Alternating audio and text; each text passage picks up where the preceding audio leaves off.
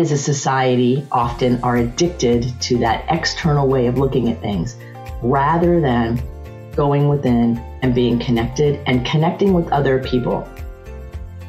It's increasing over time. It's increasing that people are more and more connected to this, addicted to whatever the next thing is, like very short attention spans. So I believe that the unassuming kind of introvert, maybe empathic person is really an advantage because that's where the difference is. You know, it used to be that you had to get all wild and crazy to get attention. Well, now there's so many people being wild and crazy. What if we looked to the people who were calm and centered and they were the eye of the storm? They're the calm within the storm versus the people causing the storm.